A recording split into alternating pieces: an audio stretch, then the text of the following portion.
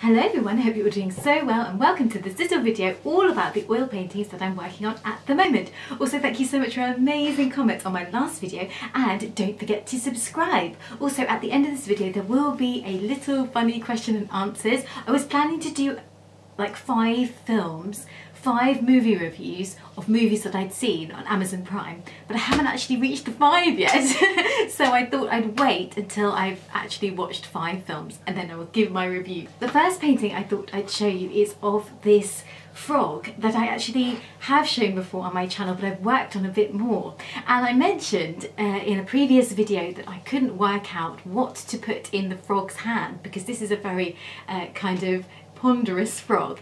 And he's sitting on a riverbank and he's holding something, and so I painted it that far and I decided to actually give this frog a clock, a pocket watch, because he's obsessed with time and timekeeping. This is a timekeeping frog and I do hope you like it. He's looking very disapproving of people who don't keep time. And this is of a girl in a forest who has made a friend with a bear.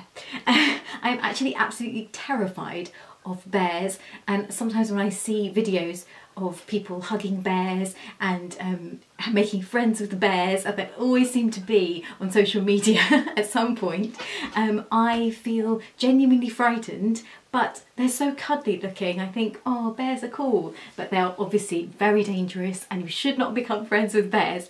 But in this, obviously this is a fantasy painting, so I get to show bears in a nice light, I guess.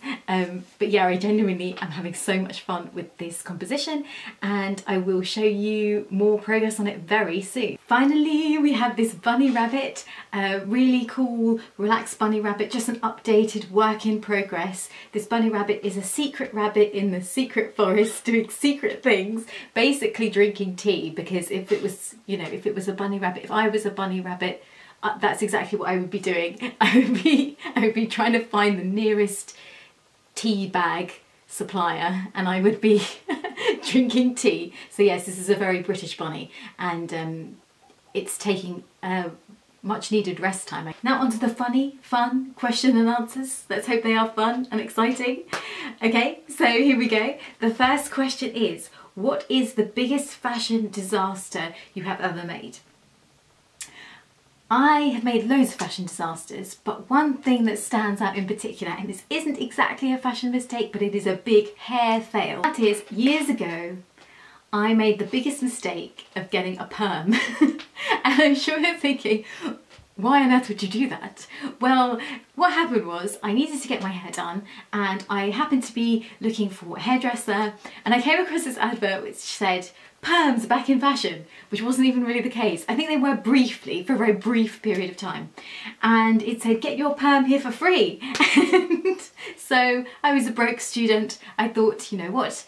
I could get my hair done and it would be permanent curls because my hair is in fact naturally wavy. I do straighten it these days, but I used to curl it. So that was something that I did regularly. I thought I could save time if I had permanent curls. Now of course perms are not really permanent curls, they're sort of like a frizzy mess. So I booked my appointment and it took about 5 hours and I was thinking, oh, it probably won't look that different. Yes, it did look absolutely hysterical, bad, tragic, all those types of words. So pretty much everyone I knew was laughing at me, making jokes about my hair for ages and ages. The absolute worst thing about the perm, not only the fact that my hair was like gigantic and it didn't suit me at all, I just had gigantic frizzy hair basically, was that the worst thing was that when it rained, my hair would actually double in size and it would release some kind of toxic chemical smell. Basically when it rained, my hair would become even more ginormous and my hair would stink of chemicals. It was not an attractive look, it was not an attractive vibe, and I think at some point when my hair started to grow out, I actually cut out the permed bits. Next question, is it possible to hear someone's iPod while they're running at maximum speed? I don't think so. I don't think I've ever heard anyone's iPod. I don't think I've ever heard what they're listening to, I just hear like bzzz sound, like a mosquito or something, but I can never actually identify the song. I did yesterday hear someone's phone on the train, their ringtone, and it was Danger Zone, and I just thought that was the coolest thing ever, and I had that song in my head all day. How would you be able to solve problems if you were from Mars? Well, I think if I was from Mars, I wouldn't bother solving people's problems. I would just let them solve them themselves. I mean, I don't think we should expect aliens to come here and solve our problems.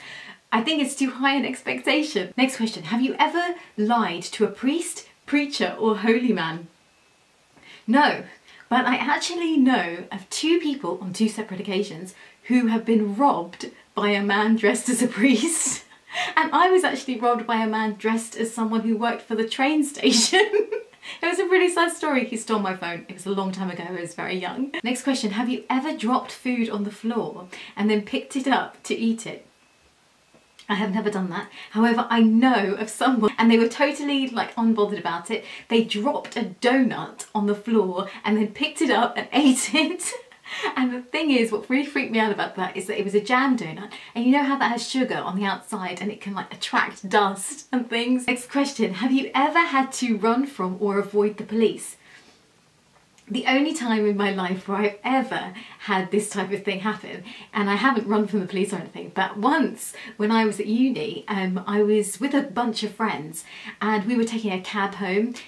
Never take dodgy cabs, guys. And I knew this, but for some reason, because I was with a big group and they were all very confident, all girls, they were like, oh, we'll get the cab and everything. We got into this dodgy cab, dear oh dear, and the guy was like, he seemed all right. He just said, you know, you want to go to your uni halls? He knew where it was. It was about 20 minutes away from the club we were at.